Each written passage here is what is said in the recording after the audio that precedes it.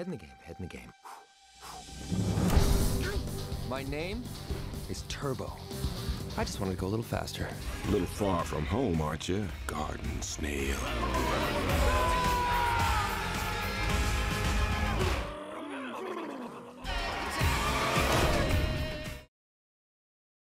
Turbo, and here he is, the brains behind it, David Soren, Canada's own.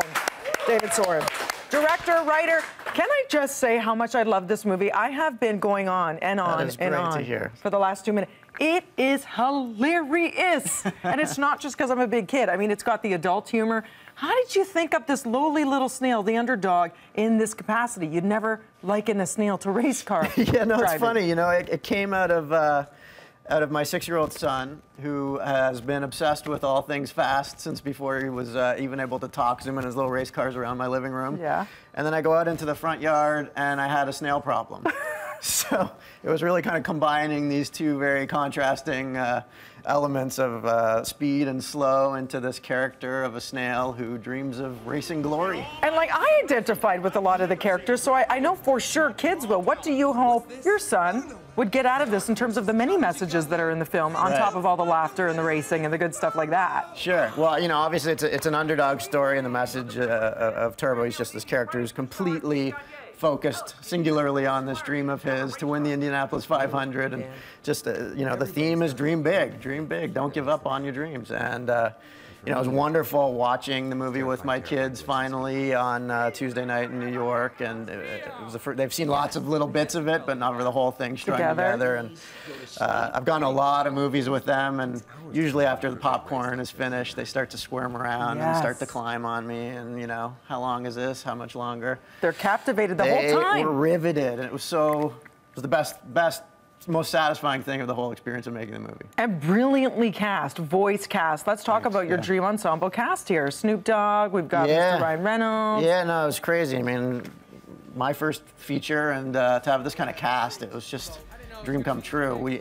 Some of them I had in mind as I was writing the script, like Snoop and Michelle Rodriguez and Louis Guzman, and you never know if you're going to get these people. So to have the ones you've imagined from the get-go kind of be in the movie and supporting it like this is unreal. The soundtrack's awesome, and you hear Snoop do his thing there, but he's also a really great voice actor. Yeah. Did you find it was really easy for him to transition into this? Yeah, I mean, he's a pro, and he's acted, you know, a number of times before, and I, you know, I brought him in, and I was pitching him the story, and I had a big flip book full of artwork, and he's kind of looking at it, and his eyes are bugging out, and he's just like, wow, pretty colors. Do you think he will turn this into a franchise? Because I can't give too much away, but you brilliantly weave modern technology and all these characters and adult situations and child situations. It's just, it makes you feel happy, and it's just a fun ride, literally. So I want to see more. Oh, good. Do you think there will be a snail sequel? A snailquel? A snailquel? Will there be a snailquel? Or a pre-snailquel?